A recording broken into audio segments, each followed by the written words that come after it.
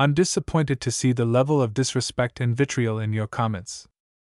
Rather than engaging with the substance of my research and ideas, you have resorted to personal attacks, calling me a crackpot, illiterate, and accusing me of trying to sell a bridge.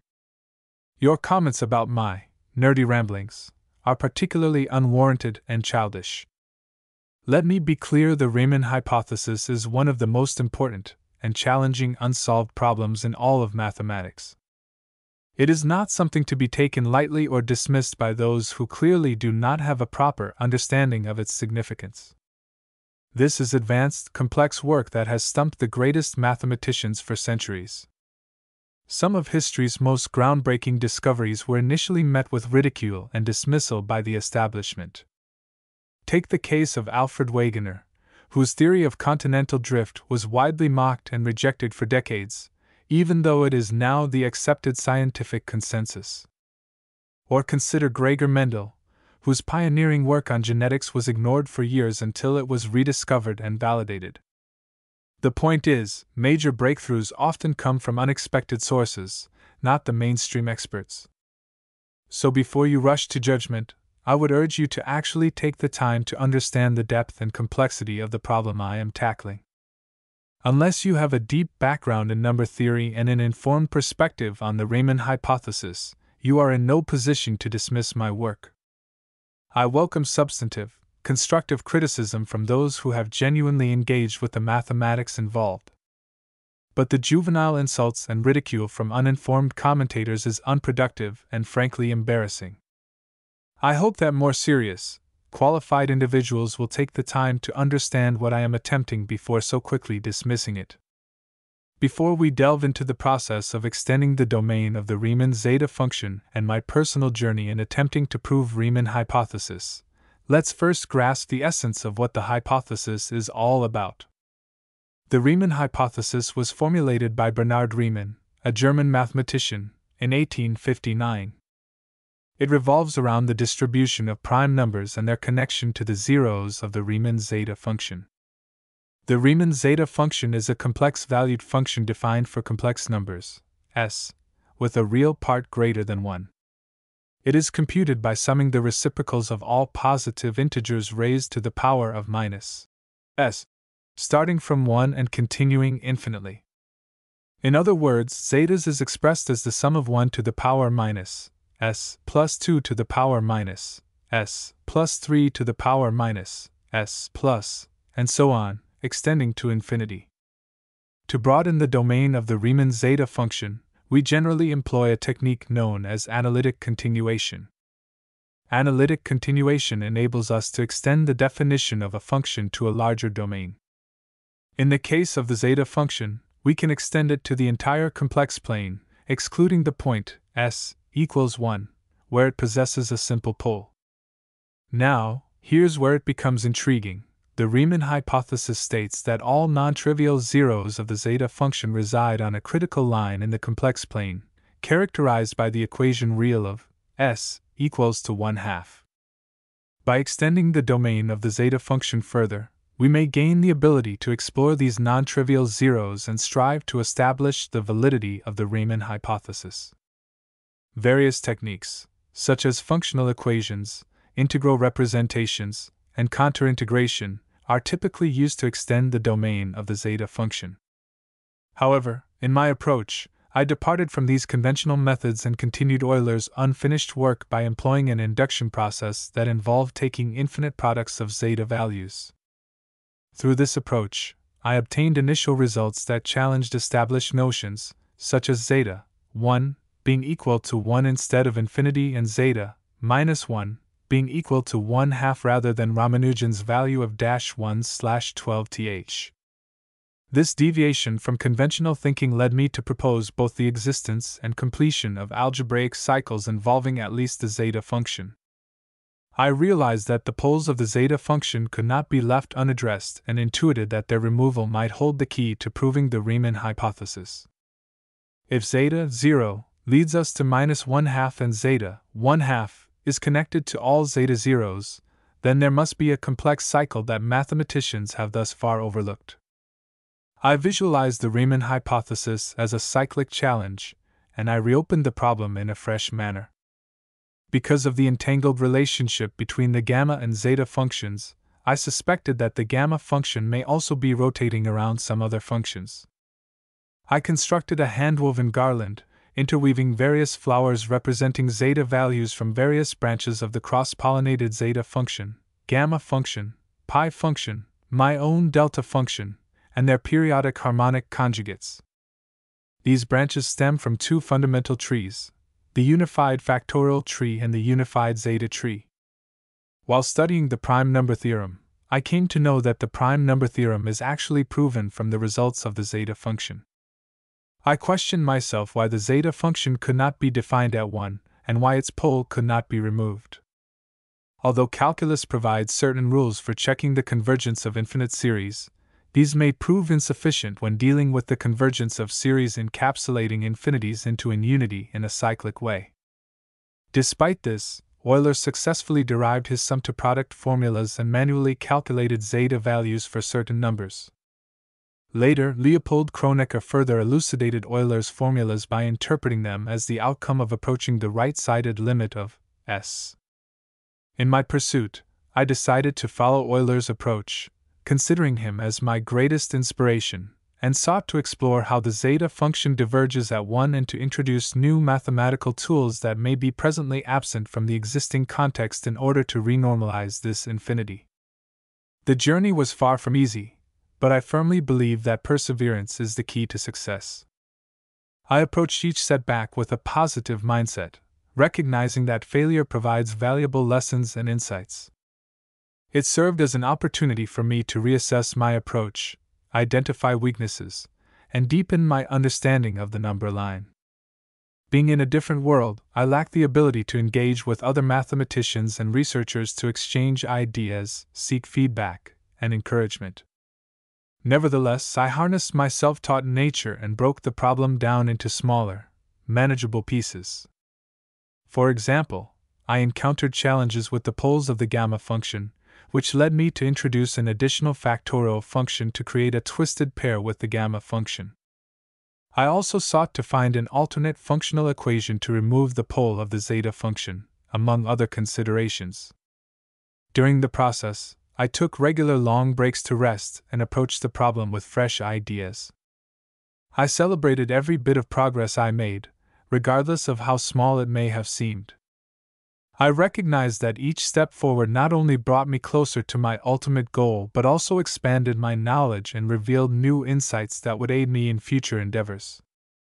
Now, let me provide you with a summary of the results I have achieved thus far. The Riemann hypothesis has been proven in 3 different ways, each with varying levels of complexity. One approach involves utilizing the functional equation and introducing the concept of the delta function and the periodic harmonic conjugate of the gamma and delta functions. The other 2 proofs are derived using Euler's formula and elementary algebra. The poles and zeros of zeta values are redefined. Furthermore, other prime conjectures, such as the Goldbach conjecture and the twin prime conjecture, have been proven based on a new understanding of primes and numbers as 3-dimensional entities, as elucidated by Hamilton's 4-dimensional quaternion. The imaginary number iota is defined as the natural logarithm of 2, and the logarithm of negative and complex numbers is redefined using an extended number system. Additionally, the factorial of negative and complex numbers is redefined through the use of the delta function and the periodic harmonic conjugate of the gamma and delta functions. Now let me take you on a detour of my personal journey so far. As an accountant, I typically don't engage with scientific concepts in my daily life. However, my curiosity was piqued on Christmas Eve in 2012 when there was a hoax circulating that the world would end by December 31st. Although the hoax lacked scientific basis, it compelled me to seek the truth and explore contemporary scientific understanding of the universe. I began by reading Wikipedia articles on physics, a subject that had always interested me despite my limited knowledge from school. It was during this exploration that I encountered a pie chart illustrating the composition of the universe: 69% dark energy, 26% dark matter, and 5% normal matter. This distribution didn't sit well with me. I had a sense that something fundamental must be missing. In 2015, I returned to my hometown of Kolkata, India because of the Syrian crisis. My eldest son started attending third grade at his school, and one day while searching the internet for fraction worksheets to help him practice, I realized that the seemingly simple numbers I encountered in my daily life were not as straightforward as they appeared. Using my Excel skills, I spent 4 hours trying to figure out how to create randomized fractional math problems for my son. I discovered that to generate proper fractions for multiplication and division problems, final result of which didn't result in recurring decimals, I needed to divide any random input numbers by its larger multiples of 5. I hypothesized that this phenomenon was due to the decimal system we use, with 5 acting as a midpoint. On another occasion, I encountered the fine structure constant, which has an approximate fractional value of 1 upon 137. I couldn't help but notice that it was nearly half of the reciprocal of Charles's constant ratio of 1 upon 273, which I had learned about in school. I struggled to immediately understand the significance of this observation but attributed it to the same midpoint theory I had developed, inspired by concepts of balance and averages in financial accounting. You must be thinking that I made a mistake when I said fine structure constant is half of Charles's constant. I am talking in the sense of denominator. Numerator is always reserved for 1 in my thought process. One day, while browsing through Wikipedia, I stumbled upon a list of unsolved physics problems, which led me to another list of unsolved mathematical problems. The latter list was relatively shorter, and I found myself captivated by the Riemann hypothesis, one of the 7 Millennium Prize problems. Drawing upon my self-constructed midpoint theory and its rudimentary connection to the Riemann hypothesis, I pondered why such an elegant proposition had remained unsolved for over a century and a half. I took it upon myself to tackle this monumental challenge, starting from scratch. In 2019, I began with Euler's version of the zeta function and employed an induction method into Euler's. I grasped why the Riemann hypothesis ought to be true. My initial elementary proof required just expanding Euler's sum-to-product form of zeta function in terms of complex numbers with inspiration from Riemann's work, and I saw a mystical connection with once again the great Euler's work, known as Euler's identity, involving the unit circle. I was clueless on the reason for such an uncommon connection for few days, but one fine day the revelations came when I let it come naturally through an unbiased, thoughtless state of mind. Here I felt the grand scheme of unity among the diversities which is also prominent among the real numbers, as all the real numbers carry one common factor among themselves which is none other than n1. To double-check I also tried to apply it on Riemann's collapsed telescopic product form of zeta function. Here I had to play a little bit with the signs to come to the same conclusion. This exercise also triggered my intuition whether negative domain plays an equal important role in mathematics, answer to which I shall discover in my future endeavor. Frankly speaking, we do not play much with the negative side in our current math. However, my initial elementary proof was met with rejection. In 2020, the world was gripped by the COVID-19 pandemic, and I found myself unemployed and confined to lockdown. This presented me with ample time to focus on unraveling the Riemann hypothesis. I realized that my initial elementary proof lacked the novel mathematical insights necessary for such a pivotal problem.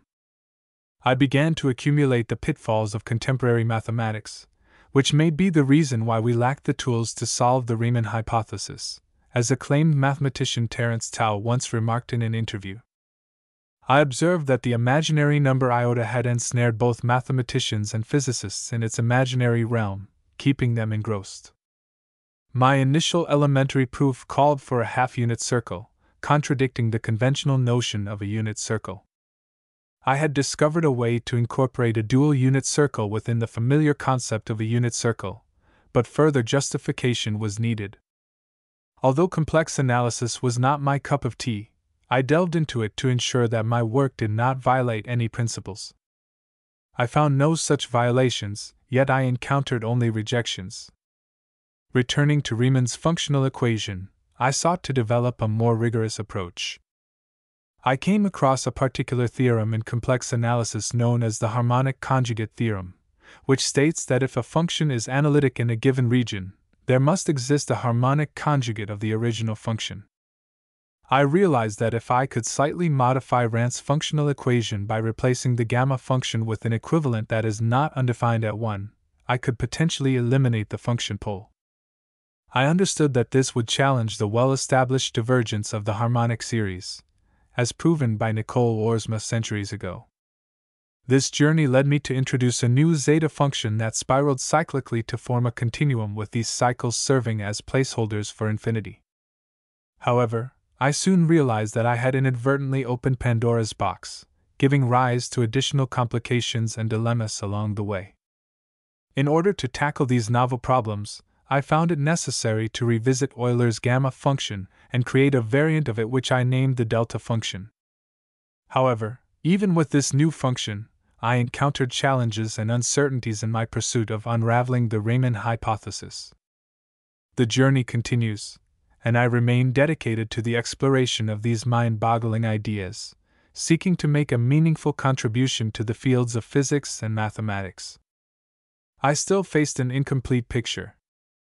To fill in the missing pieces, I delved into the realm of negative factorial functions and introduced two additional functions that served as periodic conjugates of the original gamma function and the newly discovered delta function. With these four factorial functions, I was able to extend the domain of factorials to negative numbers and the domain of the zeta function to negative even numbers. I brought all these components together and observed that the functional equation for my harmonic conjugate zeta function provided the long-awaited proof for the Riemann hypothesis. Yes, I had achieved it. I celebrated the victory brought about by the pi/3 angles, which propelled me into higher dimensions and granted me the proof. I got a reconfirmation it takes 3 sides to make a triangle, and a triangle with 0 area completes a cycle but reduced to a dot. It is worth noting that one ray of the pi/4 angles also extends into the 4th dimension and has a presence in the unit sphere. However, I have left this branch of exploration for others who may have an interest in working with pi further. Due to the popularity of calculus, Euler's number E has become more widely known than pi, which is primarily associated with the study of geometry, particularly the geometry of circles.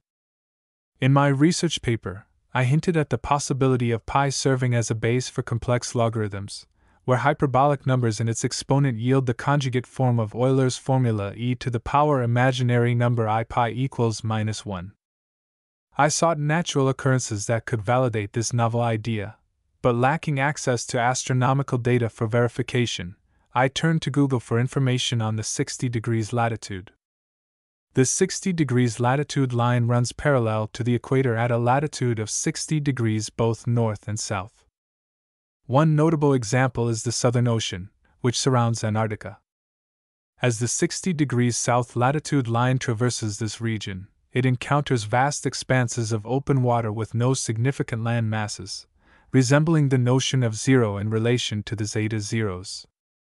In the northern hemisphere, the 60 degrees north latitude line passes through the Arctic Ocean, while various islands exist within the Arctic Circle, such as Greenland, Svalbard, and the Canadian Arctic Archipelago. The specific stretch along the 60 degrees north latitude may also cross areas of open water, particularly during warmer months when sea ice melts. Although the presence or absence of land along the 60 degrees latitude line can be influenced by factors such as tides, seasonal ice formation, and climate conditions, these regions are generally characterized by expansive stretches of open water without significant land masses intersecting the 60 degrees latitude line directly. After obtaining a natural signature as described earlier, I expanded my investigations to more generalized conditions, such as the entire galaxy and the universe, in an attempt to solve the mysteries of dark matter and dark energy. The intriguing coincidence of dark energy's percentage being equal to the natural logarithm of 2 arises from the numerical proximity between the current estimate of the ratio of dark energy's energy density to the critical density of the universe. In the field of cosmology, Dark energy is a hypothetical form of energy believed to be responsible for the observed accelerated expansion of the universe. Its properties and nature are still not well understood, making it an ongoing subject of scientific inquiry. Similar to how the critical line of the zeta function is responsible for the infinitude of primes and the number system, dark energy also derives its energy from the power of the number line. Even though the universe may be spatially and temporally infinite, it operates in a manner similar to the number line, which diverges to infinity, crossing an infinite number of cycles like e to the power 11, e to the power 22, e to the power 33, and so on. I derived the last two numbers mentioned using only a few physical constants, such as the speed of light, Planck's constant, Newton's gravitational constant, Boltzmann's constant, mass of the electron, and the Charles's gas constant. Yes, you heard it correctly, the Charles's gas constant.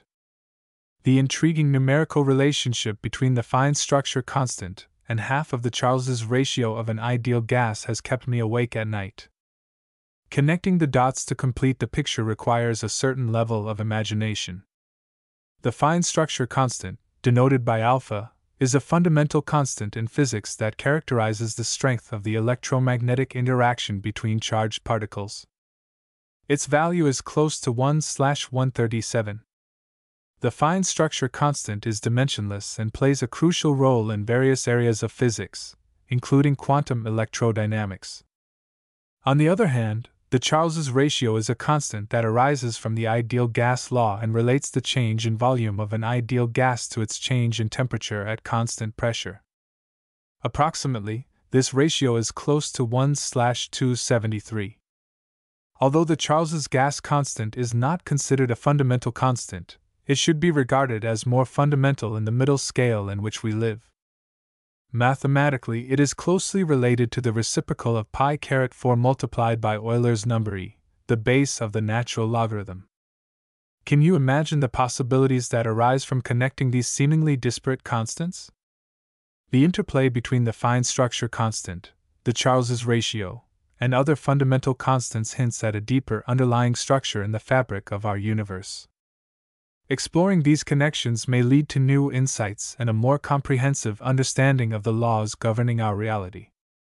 As I continued my investigations, I stumbled upon an unexpected relationship between the Riemann zeta function and the fine structure constant. This connection seemed to imply that the behavior of the zeta function at certain critical points could be linked to the fine structure constant, shedding light on the mysterious nature of both. However, I must note that my research is still ongoing, and many of these ideas remain speculative. Further exploration, experimentation, and collaboration with other researchers are necessary to validate and expand upon these findings.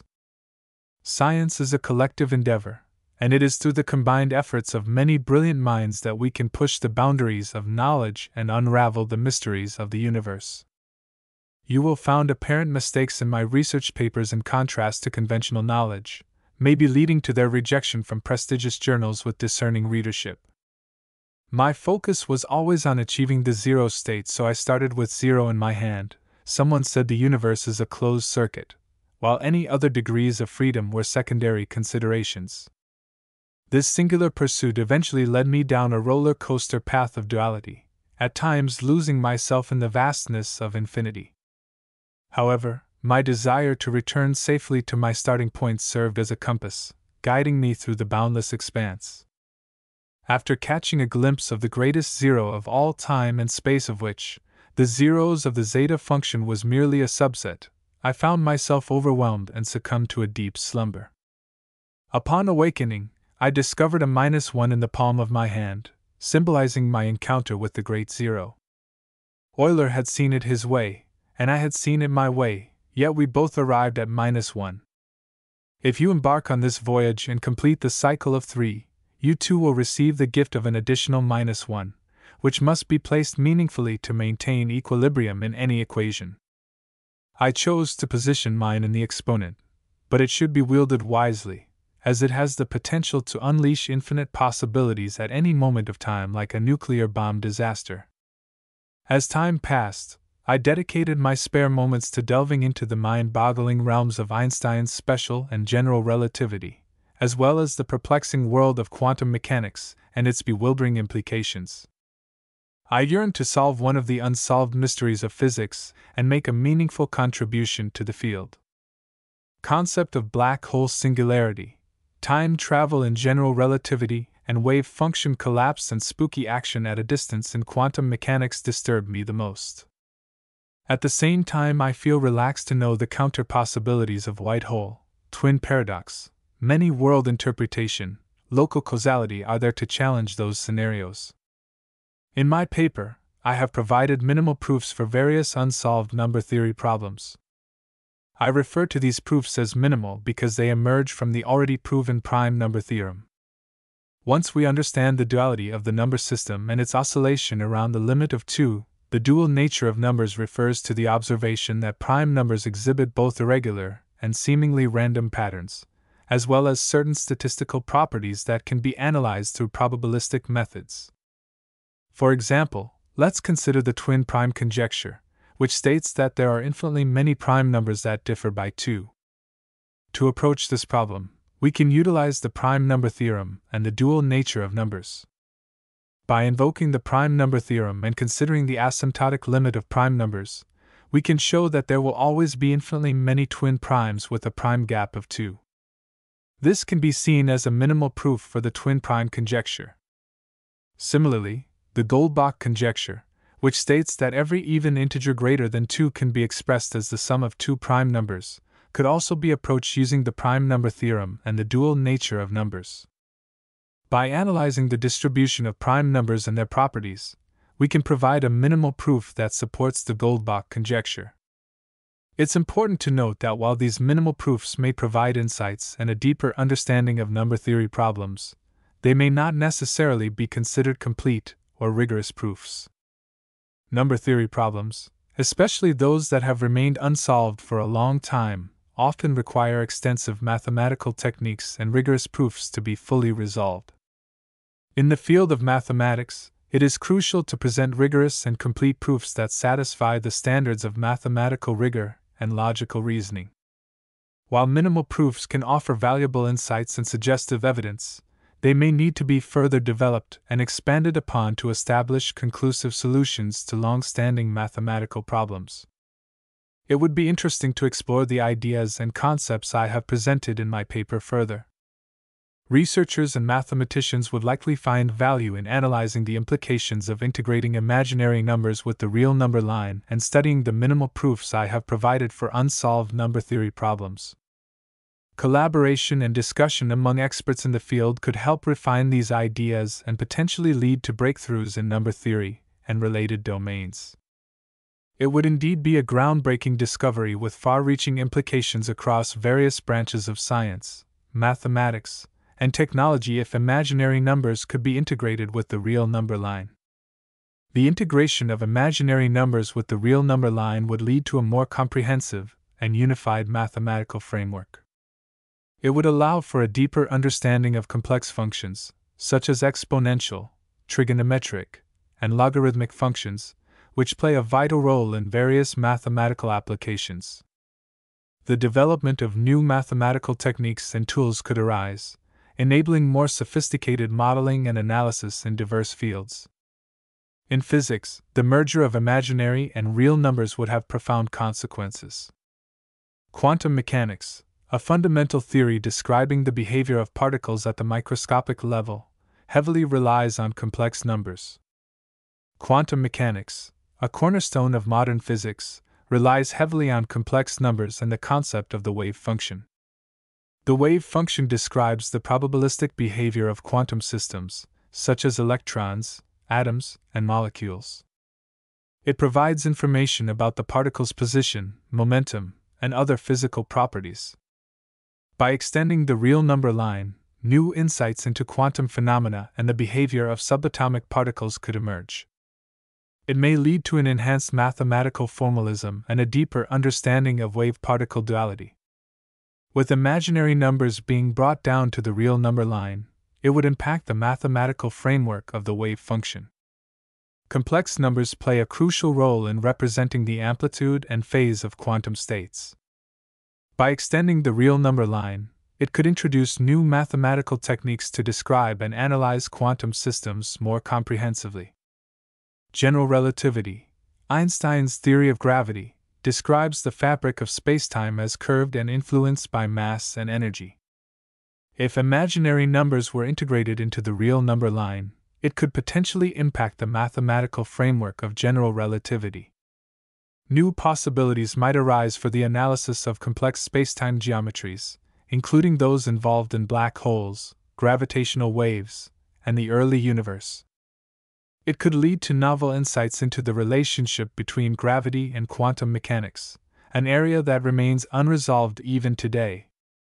The integration of imaginary numbers with the real number line would have practical implications for numerous technological applications. Complex numbers are crucial in electrical engineering, signal processing, control systems, and telecommunications. By extending the real number line, it would provide a more comprehensive mathematical framework for analyzing AC circuits. Complex numbers would continue to play a crucial role in representing voltage and current phasors accurately. It would enable engineers to perform complex calculations involving impedance, reactance, and power factor more efficiently. This, in turn, would contribute to the design, analysis, and optimization of electrical circuits and systems.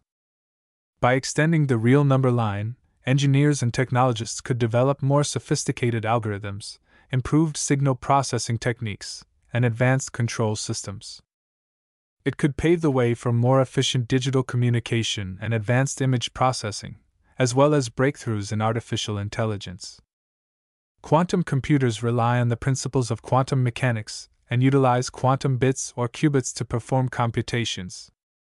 The mathematics associated with quantum computing involves complex linear algebra and quantum algorithms. Complex numbers are integral to representing quantum states, quantum gates, and quantum operations. If imaginary numbers were brought down to the real number line, it would impact the mathematical foundations of quantum computing. The use of complex numbers would remain essential for representing and manipulating quantum states, as well as performing quantum operations and simulations.